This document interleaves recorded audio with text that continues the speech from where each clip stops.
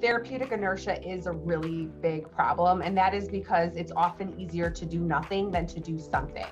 So to overcome therapeutic inertia really requires a lot of effort. I see patients that come in on suboptimal regimens, either not the correct dose, not the therapeutic dose, or not optimized, not on the medications that would best suit them. That is a very, very common occurrence. Eliminating therapeutic inertia means that we get a person to goal quicker, that we're making sure we're identifying any barriers that individual has, and then making sure that we're addressing whatever that need is to get the person to goal.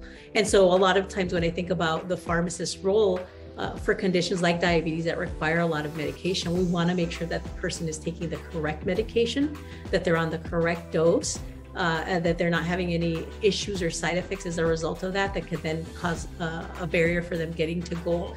That inertia may be that we need to go in and look at their lab work and maybe actually scale them back on their insulin dosing and see if we can get them on one of these newer medications to really get things optimized and on those correct doses.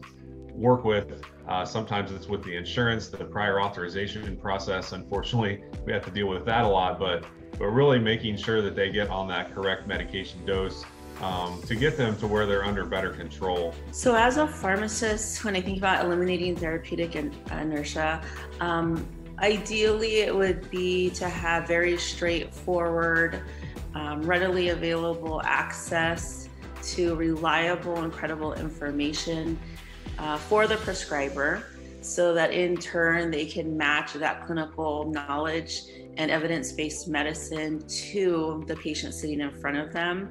A lot of the physicians and the rural clinics have prescribed medications that tend to be older therapies or underutilizing the medications and not able to keep the patient properly controlled for diabetes. I think therapeutic inertia kind of starts when they get that diabetes diagnosis. They could have just been going in for a routine checkup. Their A1C comes back and their doctor's like, hey, you have diabetes, let's start you on this medicine. Or, hey, you've had diabetes for a while, but now we're going to switch you to injectables. And they come to your pharmacy to pick it up, especially being in a community pharmacy setting.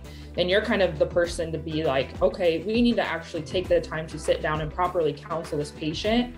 Otherwise, that therapeutic inertia is going to start there, and they're not going to be able to ever get over that if they don't see the benefit from taking these medicines. As a pharmacist, I see the elimination of therapeutic inertia really involving timely treatment in terms of adjustments to the diabetes regimen, whether that's a dose increase. So say, for example, somebody is starting on an SGLT2 inhibitor, making sure the dose adjustment happens. Whether a patient is started on a GLP-1 agonist, making sure that dose titration happens in a timely manner and insulin adjustments are made in a timely manner, not waiting 3 months to the next office visit to make adjustments.